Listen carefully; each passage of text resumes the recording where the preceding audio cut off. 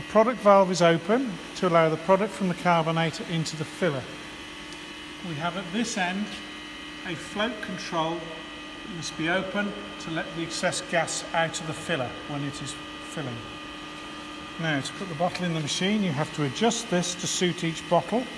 So now we'll open the door, push that lever down, put the bottle in, shut the door, pull this lever to number 1 and the bottle will gas.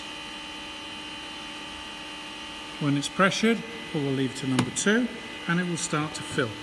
While that one is filling, you can move on to the next one, the next one, the next one.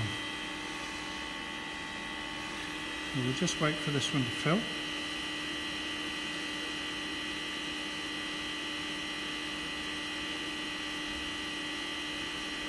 This carbonated water is currently at 2.8 volumes, which is 5.6 grams per litre.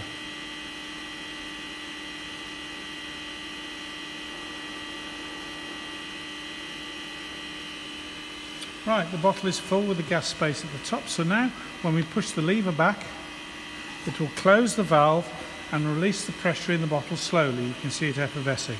So now that bottle is full and a new one can be put in.